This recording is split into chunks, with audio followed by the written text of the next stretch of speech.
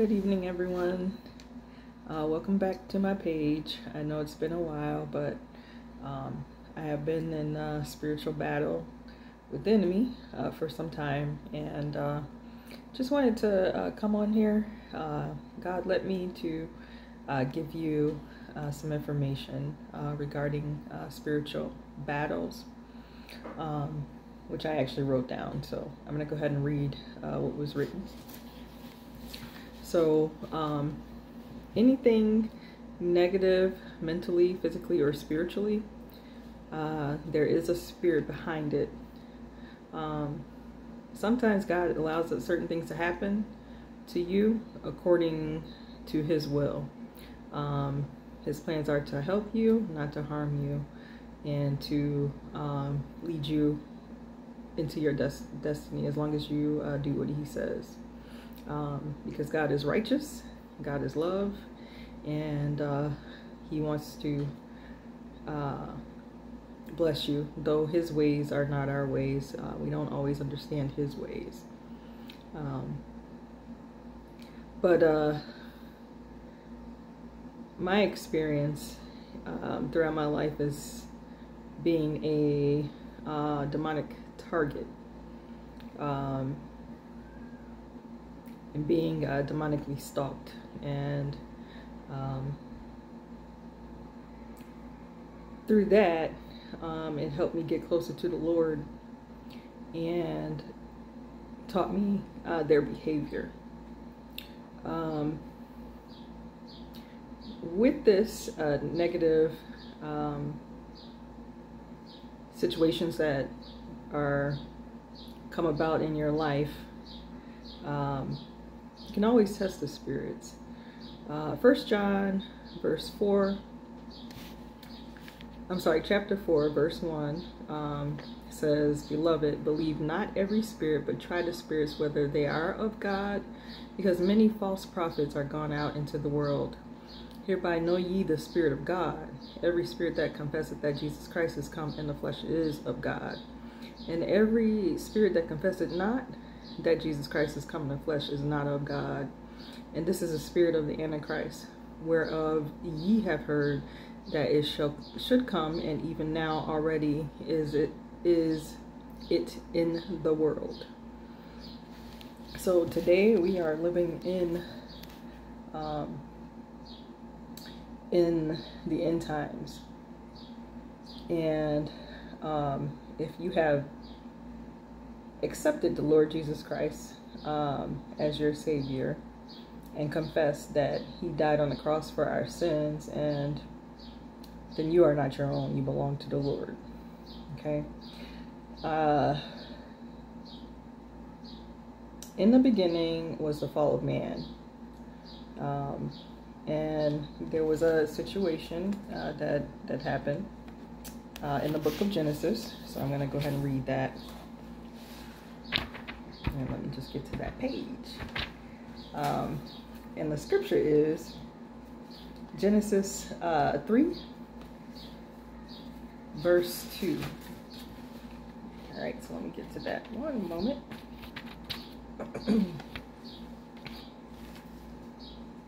Okay, so it says here, "And the woman said unto the serpent, We may eat of the fruit of the trees of the garden, but of the fruit of the tree which is in the midst of the garden, God had said, Ye shall not eat of it, neither shall ye touch it, lest ye die.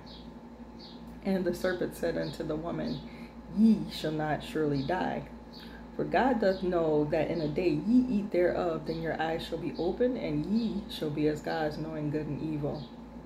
And when the woman saw that the tree was good for food, and that it was pleasant to the eyes, and a tree to be desired to make one wise, she took of the fruit thereof and did eat, and gave also unto her husband with her, and he did eat." Okay. So there's controversy that I've seen with the scripture explaining as to what actually occurred during this time. And I'm just going to go out and say it. Eve ate of the fruit, and the fruit was Satan, resulting in the pregnancy.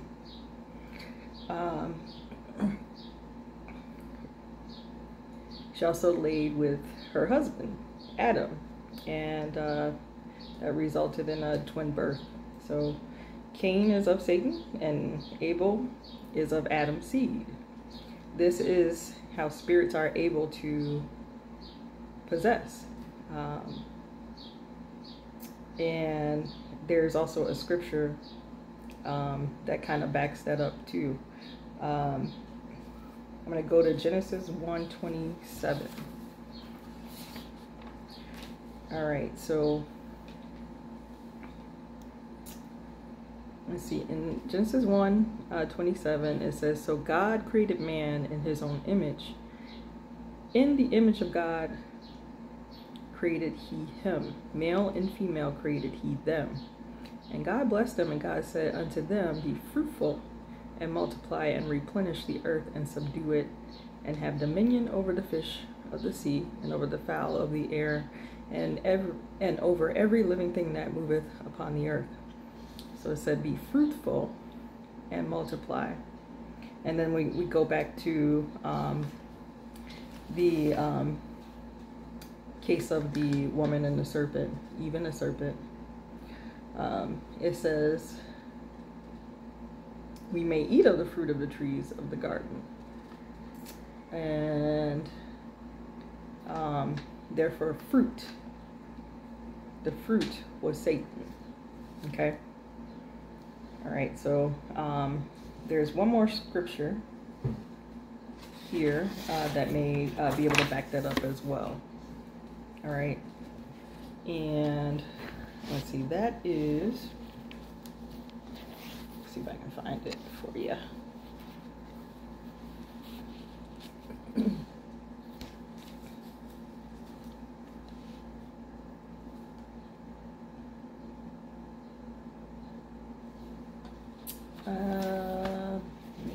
Maybe not. Let's see.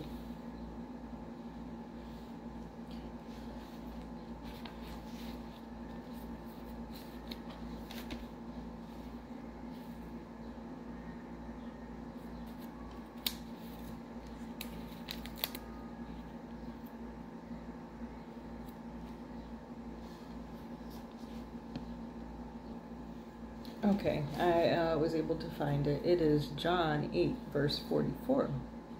All right, so in John 8, verse 44, and I am reading from King James Version. It says, and these were the words of our Lord and Savior Jesus Christ.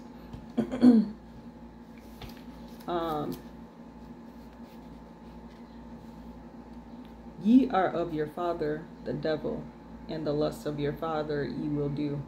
He was a murderer from the beginning, and abode not in the truth, because there is no truth in him. When he speaketh a lie, he speaketh of his own, for he is a liar and the father of it. Okay?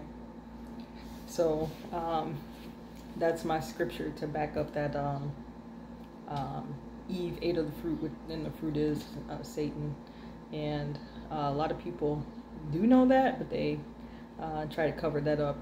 And there's a spirit that just wants to create chaos and wants to keep you in ignorance regarding that situation. But throughout the Bible, we see that God's people are constantly under attack and in affliction. And it was simply because he chose us as his people, and were conformed not of this world, and had taken Satan's place to glorify God, because he was the original musician who was over the musics and the arts, and used those things to glorify the Lord, and we are his replacements. Okay. And unfortunately, your adversary, Satan, knows this, and he studies you and me. Okay. This is his job, and he has not backed down. If you look at the situation that's going on in the world today, or the current events that's going on in the world today, clearly it has intensified. We are his number one target, and he wants to take as many of us with him into that pit of destruction. And I'm going to tell you right now, I don't want to go into that lake of fire, and I hope you don't want to either, which is why I'm on his YouTube. Okay, I'm here to help you. And I believe God sent me here so that I can help you combat against these demonic spirits in the name of Jesus. Okay. He's done a great job of keeping you ignorant of his devices. I mentioned it and added text in my video. It was 2 videos ago. 1, 2, or maybe 3 videos ago, where I had put in text Satan's devices, and unfortunately that video at the time had got the least watches, and that's how I knew the adversary was doing his job.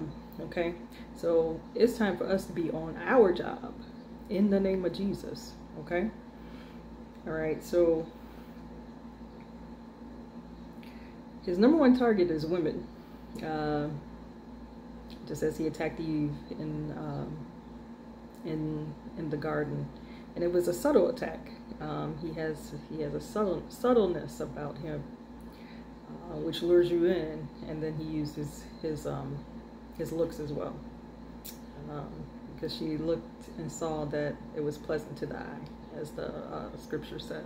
So we want to not be ignorant of Satan's devices and get into our word, because in our word, which is God's word, and he does not lie, is your sword against principalities and high places, and fighting against wickedness in the name of Jesus.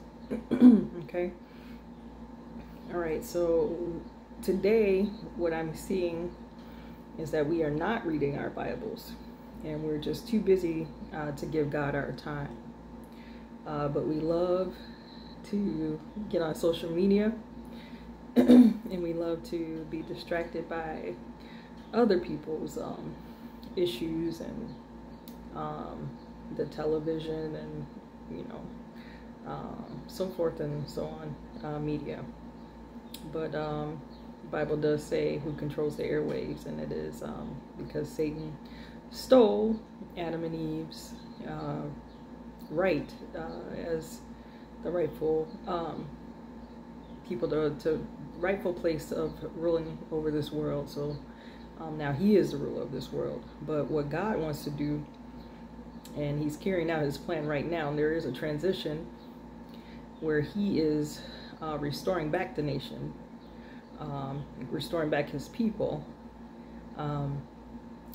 so that he can transition into his kingdom in the name of Jesus. Okay.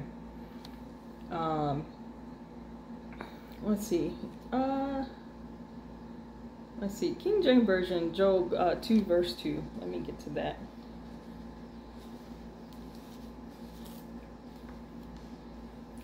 And as I mean that Satan's attacks have intensified these days, because we're living in the last days. Here's a verse that talks about how your adversary is constantly on the move. All right, so it says, "And the Lord said unto Satan, From whence camest thou? And Satan answered the Lord and said, From going to and fro in the earth, and from walking up and down in it." Okay, so he doesn't stop. There's no sleep for him. When you're sleeping, that's when your enemies the most like to do their damage. Okay, and that's when you're sleeping. That's in the Bible. Words of Jesus Christ, our Lord and Savior. Okay, in the book, I believe it's of Matthew, but I would have to take a look and see if that is the case, and please correct me if I am wrong. All right, so I'm still reading my little notes here, so please forgive me. I want this to be as real and as natural as it can get, because I see a lot of videos where they do a lot of editing. I do small editing because I want to be real and truthful with you guys, okay? Now's the time to give God our time, because there is almost no time left. Jesus will return. The signs are there, and with this transition that's going on, everybody's in their proper places according to what the Bible says in the book of Revelations, okay? Whether good or bad, this is God's word, and he does not lie, okay? All right, so it's time to get back into the word of God and meditate on his words and get a better understanding of meaning. And you can't do that without accepting the Lord Jesus Christ, the Lord and Savior. Then you will get the Holy Spirit, which will help you for discernment and understanding. And if you ask God to give you those things, he will do so. But make sure you do serve Jesus Christ as your Lord and Savior. There are many more reasons that are in the Bible as to why we are in so much turmoil, and I'm talking about God's people, and going through tumultuous times right now. In Scripture, the reason why God took his hand off of us is because we wouldn't listen to him. And there's a verse in the Bible that says he's slow to anger. So it took him a long time to actually take his hand off of us. But now what God wants to do is restore us. So there is a calling to wake up from the Holy Spirit. The Holy Spirit is telling us to wake up. It's time. Turn away from wickedness and serve Jesus Christ and him only. And it's not, it's a process, and it requires you to look at your inner self with the help of the Holy Spirit. You can't do anything without God. You got to put God first. And let go of dualities. We as a people are drawn to music because we are musical peoples. It comes from God. And the devil knows that. So what he did was enchant you with his secular music. So I advise, first thing to do is let go of that music. It influences you. It can influence you, and there are a lot of demons attached to it. I am not the first to say this, and I won't be the last. And Bible simply says, "Be not ignorant of Satan's devices." That's one of his devices. Okay, big one, because he's master of that. Okay.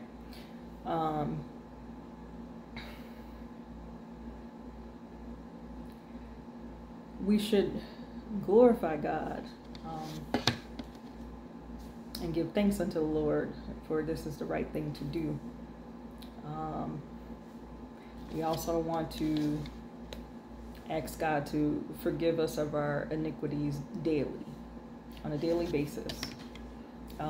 We should be talking to him at all times, not just at nighttime as a nighttime prayer. We should be consulting in the name of Jesus,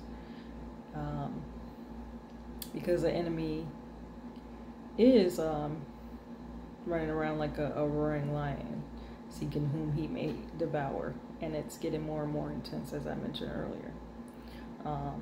It's getting out of hand, okay?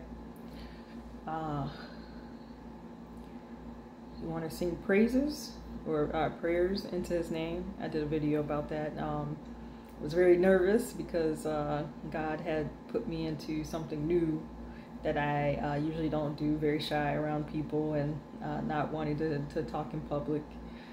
So if you look at that video, you'll see how nervous I was at the time, and it wasn't explained as how I thought in my mind it would come out, but people got the message. So I thank you, Jesus, for that. And we also want to dance, sing and dancing. Yes, dancing unto the Lord with the help of the Holy Spirit. So that's another good one. And when you are filled with the Holy Spirit, the Spirit will begin to correct your behavior.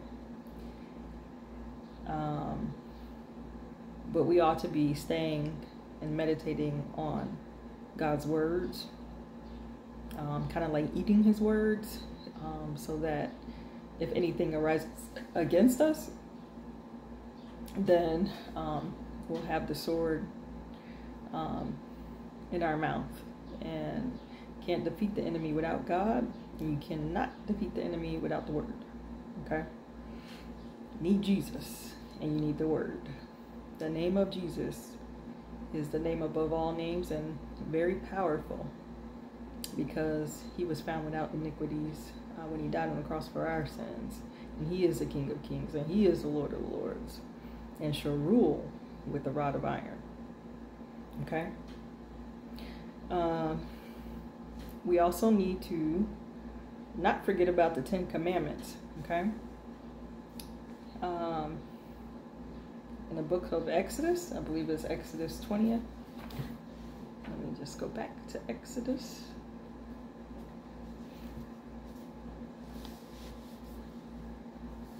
And yes, it's Exodus 20. And God spake all these words, saying, I am the Lord thy God, which have brought thee out of the land of Egypt, out of the house of bondage. Thou shalt have no other gods before me. That's the first commandment. Thou shalt have no other gods before me. So not your Facebook, not your YouTube, not your video games, not your secular music, not your boyfriend, not your girlfriend, not your husband, not your wife, because God comes first. Believe it, because it is the word. It is a fact. Okay?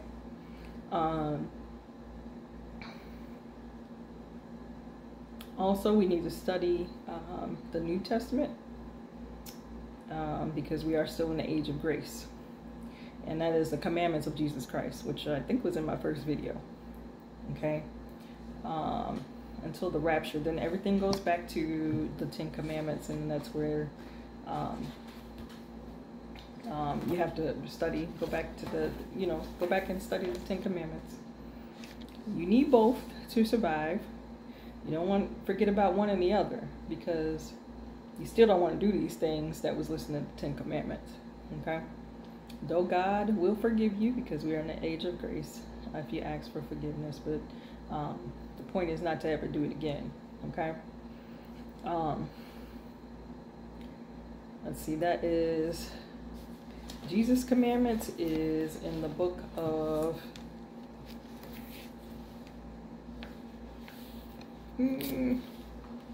one moment.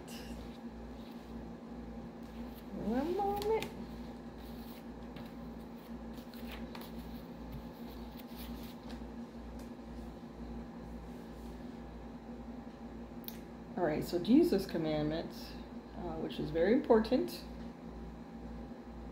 is the book of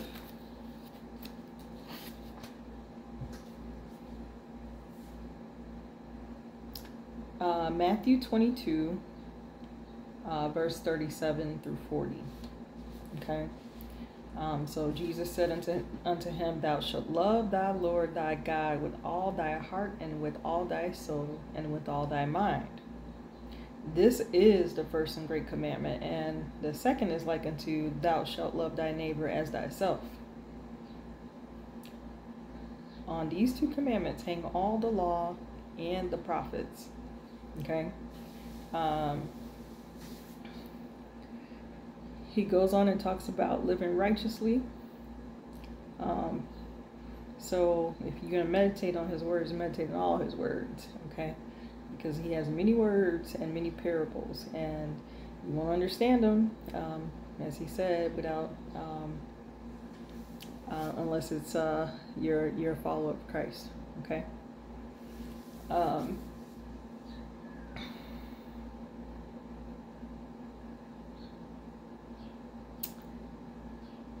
What I'm leading up to, so there's going to be a second video here regarding principalities and darkness and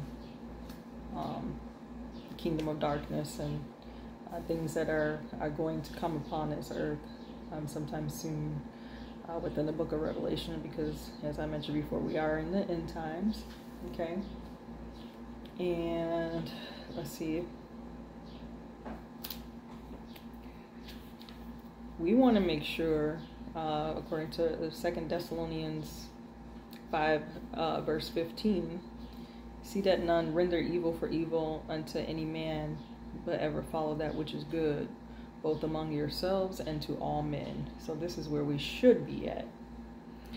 Your enemy is very united, and the number one target is you, okay? The Holy Spirit is calling for a great awakening, because it's time to unite and be as one in Christ, because he is soon to return. And the reason why I'm instructing you this is, as I mentioned before, this video is leading up to giving you truths which came from God and the Holy Spirit, and God placed it upon my heart and actually spoke to me and said, tell them about darkness or the unholy, okay, which is a representation of a person, okay? So that you be not ignorant of the darkness around you, okay? So we will cover witchcraft and demons and principalities. So I want to pray with you now. For those that have seen this video, I ask that you bless them and open their eyes to see the things that are going on around them, and give them a better understanding of the things that are now and things that are to come in this timeline of Revelations. And bless them with prosperity, those that are suffering. I don't believe there's not one person of God's people that are not suffering right now. And then if you look at those that are, that are of God's people, and those that are not of God's people that aren't suffering right now. Everybody's going through something. And I witnessed 5 hearse funeral near me. And it was shocking to actually see that. The many cars that I had to drive by, and the many hearses that I had to drive by. So we are living in perilous times. So I ask God to bless you with prosperity, bless you with long life, to cover you with the blood of Jesus, give you the spirit of wisdom to do what is right during this time, and to wake up and know that it is time to serve God and God only, in the name of Jesus. And I pray that this message reaches those that are non-believers, and allow them to know that it's time to accept Jesus Christ as their Lord and Savior, and repent of their sins, accept Jesus Christ, and confess with their mouth that Jesus Christ died on the cross for our sins, that we may have everlasting life. For this is the right thing to do. The gift that God gave us was his son, who died on the cross for our sins, that we may have everlasting life. And it is free, free, free, free. You don't want to be caught with iniquities during these end times. Once Jesus comes and raptures up the people, it's going to be lots of death, lots of destruction, and lots of darkness. So it's time to come to the light now, and don't be a foolish virgin, be a wise virgin. And the beginning of wisdom is to fear God, because God's wrath is coming upon this earth. This is the truth, with the help of the Holy Spirit. And I love each and every last one of you. And stay tuned. We will continue with the message from the Lord about darkness. Have a great day in the name of Jesus. And I love you. Bye-bye.